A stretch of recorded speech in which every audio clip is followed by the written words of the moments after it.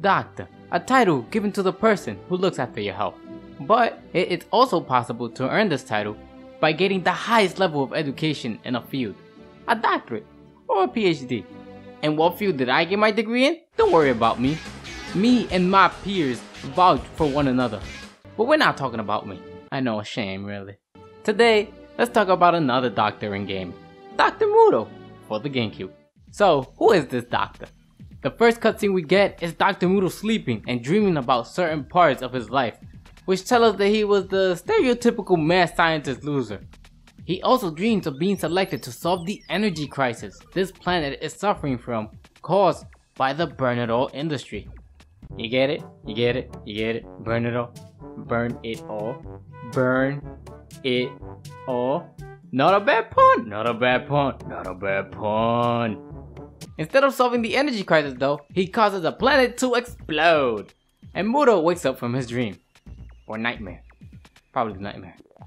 However, it was never a dream, and the planet did blow up. Anyways, Muto decides to bring the planet back by stealing parts for the Generator 9000 from Bernardo Empire's 4 main planets. So, let me get this straight. He blows up the planet, takes a nap, forgets about it, and then decides to fix it by stealing parts from some other guy? This guy is a genius. He has to be part of my crew. Hold on. Let me talk to one of them right now. Hold on. Hey, what's up, Dr. Dre? Now, let's talk about introductory levels. Usually when you start a game, mostly platformers, they give you this area to get accustomed to the controls. The most famous and used example is Super Mario 64. When you start the game, you are put outside the castle and can mess around however you like. Move around, get a feel for the jump height, figure out how to long jump or triple jump. Even Banjo-Kazooie did this with Spiral Mountain and took it a step further by giving the player incentives to use these new controls. Dr.Muto does this as well by putting you in his house collecting isotopes without any enemies or hazards. But they added a timer. Come on game, you almost had it! Now I have to learn to get used to these controls as fast as I can. It's not that big a deal anyway, since they give you enough time to complete it. But that timer is a dick move. It's a dick move, guys. There are 4 main worlds in the game, and the worlds are okay. There are these huge stages that are 2 or 3 smaller stages connected together to make it into this one huge world. Every world looks dreary just how you expect an evil corporation to make them. Lots of pollution, dull colors, tons of machines and pipes. It even has propaganda of the main villain around some stages. But that's about it. The only time you ever see or hear anything about the main villain is at the beginning of the game, this guy, and at the end of the game. Platforming is okay as well. Dr.Muto feels a little bit too slippery for my taste, but the game has a double and a hover jump to compensate for this, which is nice because the game has some very tight, too tight platforming. They give you these jumps that feel like you're not supposed to do, and if you were 1 pixel off, you would never have made it.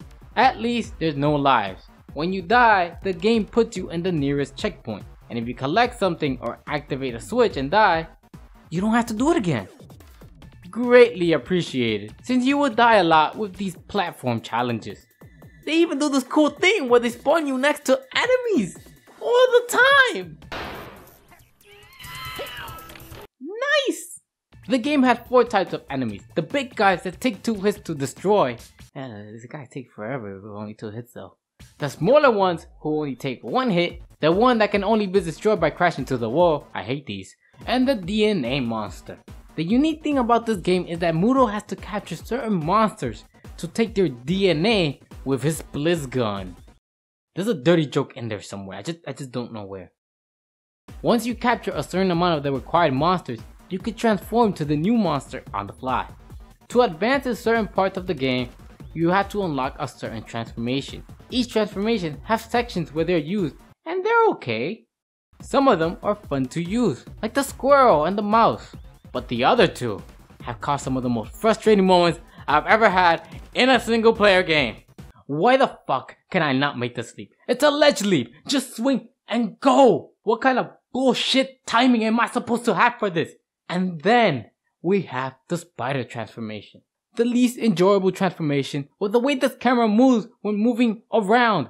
I actually went backwards in the stage with how confused I became with the camera trying to follow me as I move up and down in all types of fucking directions.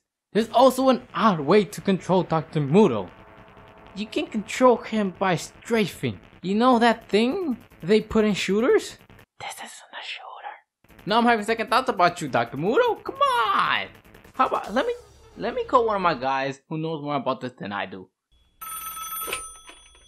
Hey, I know you're busy, but you think I could get your opinion on this? Dr. Mario! It's weird that they have strafing since the range of your attacks is only a couple of feet in front of you. So strafing was completely useless for me. There's also a first person mode, mainly used for the rockets. Besides the transformation, you could use these items that you collect parts of throughout the game, which I thought was cool. They give you these items that you can use to make certain parts of the game easier and collect more stuff, which rewards you for exploring and finding all the pieces. Is what I want to say, but I'll get back to this later. The bosses in this game suck. There are 4 bosses and not one of them is interesting. For a game that lets you transform to different monsters, you will think they will have bosses that made you use 2 or more transformations in some platforming. Nope, only 1 transformation for each, and one of them is the turret section. None of them are memorable. They have a cutscene when you defeat them, which are supposed to be funny, but this game's comedy sucks. I know, comedy is subjective and everybody laughs at different things, but this game sucks at humor. In my opinion at least. Besides the cutscenes, the only other comedic bits you get are from your AI partner, Al, whatever, I think it's Al, forgot to write his name, that helps you along the game. He is the sassy AI butler with the dry humor. That is so dry, there's no humor. Did you just make a sperm joke? Oh shit, this game is rated T for teen? Huh. The final boss is this guy obviously, and you have to fight him as the spider. And only the spider. This is probably the worst way to have a last battle. I had more trouble keeping my orientation and controlling the camera to keep track of him than actually fighting him. It ends with the guy knowing Muto somehow, they don't explain, and escaping. But his rocket is hacked and blown up by Muto's AI, returning back to the house to put the last piece on the generator 9000. And the game then tells me I'm not done. I have to go back and collect more Terra and isotopes. So far, I've only collected about half of the current amount I need. So all those things I thought were side missions or extra that the game lets you skip by are basically mandatory. Which means that unless you collect everything in sight, even the ones annoying to get, you gotta go do that. That part you tried 20 times but failed, go back. No one likes to backtrack, and this game forces you to do that. I already beat the final boss. Why do I have to do more to just beat the game? In the end, it's not even worth it. You get a cutscene with the Earth coming back and Muto messing with chemicals, and that's it. That's it. My diagnosis of this game is that it's okay but not worth it. It's pretty hard to recommend you play a game that is okay with pretty bad storytelling. I did some research and supposedly the main villain sabotaged Muto's machine to solve the energy crisis at the beginning. But I have no idea what the game tells you about this. Even if you do play it, you have to do so much just to get the ending that's not worth it. I'm sorry Dr.Muto, but you can't be part of my doc squad, man. Oh, what's this? Oh, it's from Dr.Muto. Trying to bribe me or something. It says to put this code in the cheat menu.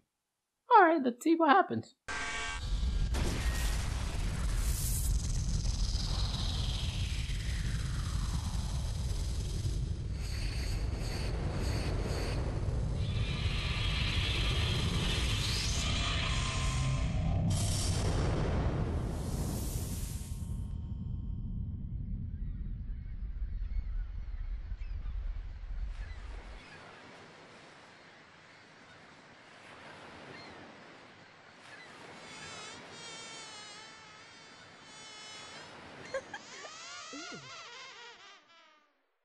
Hey yo, Dr. Pepper! This guy got us some titties!